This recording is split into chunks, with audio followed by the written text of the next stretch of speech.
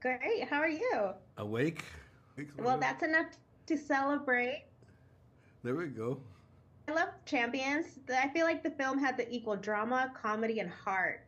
Yeah. What was it about the script that made you want to be Julio?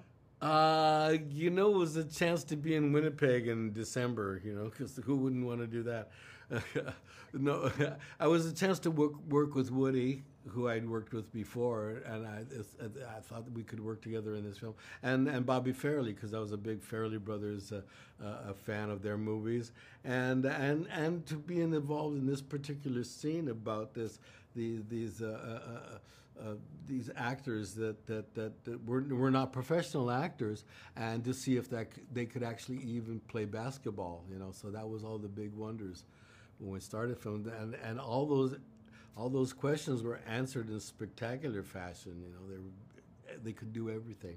But your character Julio pretty much plays, he runs the nonprofit recreation center. Yeah, But I feel like he also plays the coach for yeah. Marcus, played by Woody. So I love those scenes that were taking place in Julio's office. Can you talk about them?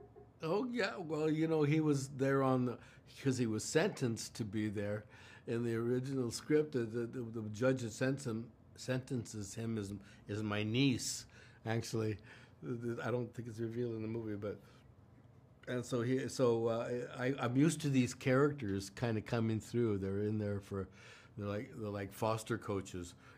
They come through really quickly. So I've seen every excuse heard every excuse they've had for not fulfilling their duties. But that was going to be a challenge. But it was good, kind of urging somebody who is reluctant into kind of seeing the beauty of being able to accomplish what he did accomplish as far as a coach.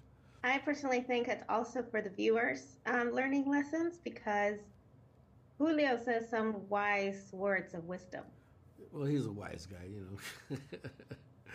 Yeah, he words of wisdom learned from experience. He's been working with these kids a long time.